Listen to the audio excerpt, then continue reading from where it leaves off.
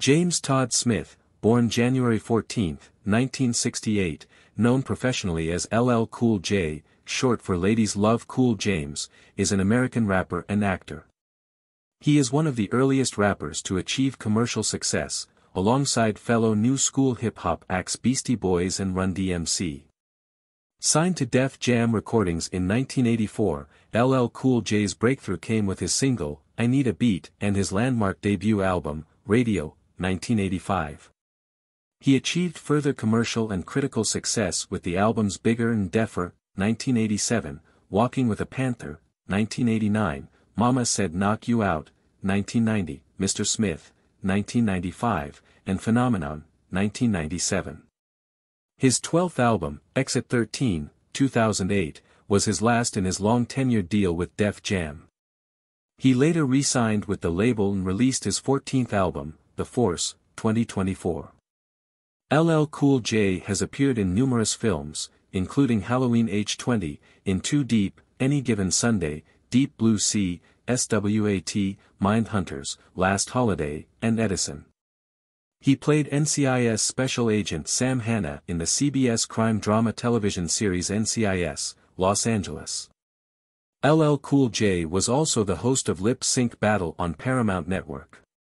A two-time Grammy Award winner, LL Cool J is known for hip-hop songs such as Going Back to Cali, I'm Bad, The Boomin' System, Rock the Bells, and Mama Said Knock You Out, as well as R&B hits such as Doin' It, I Need Love, Around the Way Girl, and Hey Lover. In 2010, VH1 placed him on their 100 Greatest Artists of All Time list. In 2017, LL Cool J became the first rapper to receive the Kennedy Center honors. In 2021, he was inducted into the Rock and Roll Hall of Fame with an award for musical excellence. He has a net worth of $120 million. Early life and family. James Todd Smith was born on January 14, 1968, in Bay Shore, on Long Island, New York to Andrea Griffith, born January 19, 1946, and James Lewis Smith Jr., also known as James Nunya. His 1997 memoir says his father abused his mother.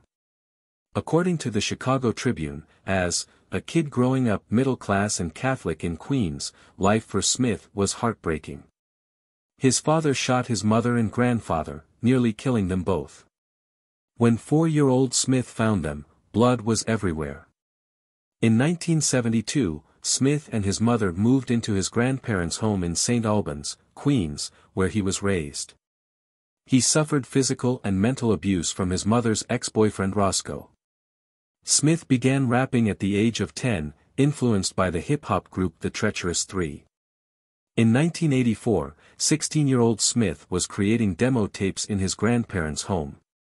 His grandfather, a jazz saxophonist, bought him $2,000 worth of equipment, including 2 turntables, an audio mixer and an amplifier.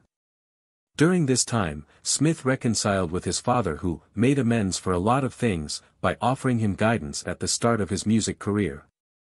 His mother was also supportive of his musical endeavors, using her tax refund to buy him a chord drum machine. Smith has stated that by the time he received musical equipment from his relatives, he was already a rapper. In this neighborhood, the kids grow up in rap. It's like speaking Spanish if you grow up in an all-Spanish house. This was at the same time that NYU student Rick Rubin and promoter-manager Russell Simmons founded the then-independent Def Jam label. By using the mixer he had received from his grandfather, Smith produced and mixed his own demos and sent them to various record companies throughout New York City, including Def Jam. Personal life. Relationships. Smith dated Kid Ada Jones, daughter of producer Quincy Jones, from 1992 to 1994. Marriage. He married Simone Johnson in 1995. The couple met in 1987 and have 4 children. Simone Johnson Smith was diagnosed with chondrosarcoma, a third-stage bone cancer, and was later cancer-free as of 2004. She became an entrepreneur, launching a jewelry line in 2011, before becoming a born-again Christian.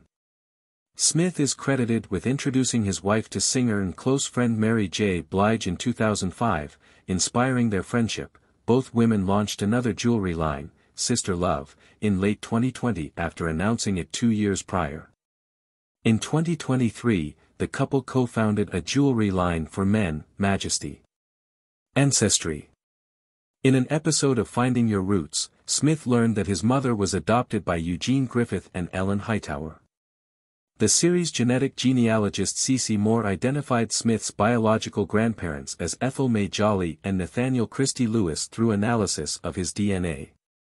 Smith's biological great-uncle was Hall of Fame boxer John Henry Lewis. Political involvement. In 2002, LL Cool J supported George Pataki's bid for a third term as governor of New York. In 2003, LL Cool J spoke at a U.S. Senate committee hearing on the RIAA lawsuits against Americans distributing or downloading copyrighted music over peer-to-peer networks. He appeared to endorse the RIAA's position, claiming illegal file sharing was hurting his sales and that his session musicians can't live due to the lost income. Chuck D provided an opposing viewpoint, saying free file sharing could be leveraged as a promotional tool and the industry was being overprotective of its copyright.